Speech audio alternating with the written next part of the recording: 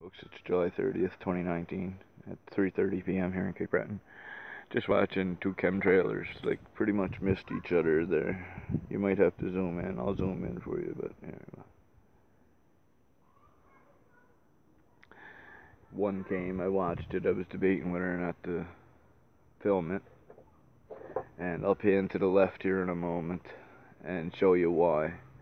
But that chemtrailer, he is laying it on like there is no frickin' tomorrow.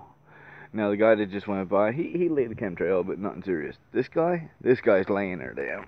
I gotta get up. I gotta get up out of my chair, cause I want is to see what they're actually adding to. They're adding to that cloud because of that sun and that sun halo, I bet.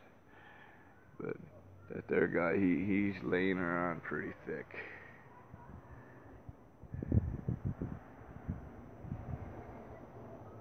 Yeah. Later on. Is he ever pumping that out? I'm having a hard time seeing myself, but yeah, there he is.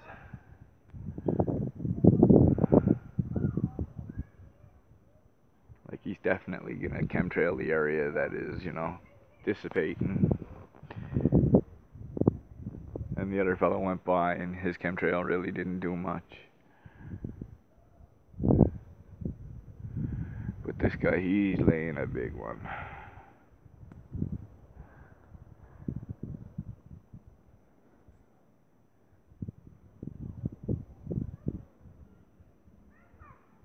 Unreal. Unreal.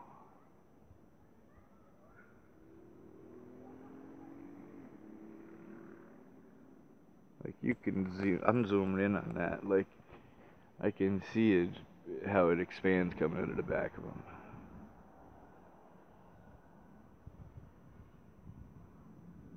That's a huge plane.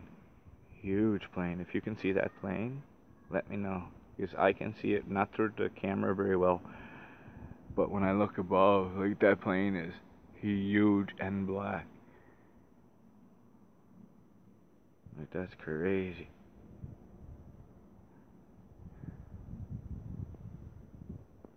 You see the plume that it forms as it's falling out. And he's still, like, he's laying around. Like, I mean, there's another chemtrail there. He's still laying her right on. And Mr. Sun with the sun halo. And lots of chem clouds over there. And chemtrails as well.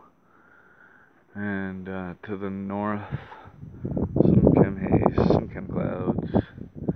Some different patterns in it as well as it was dumped. But, yeah. The way today's going, you never know what you'll see, so you never know if I'll be back. But for now, I'm out. Have a good one.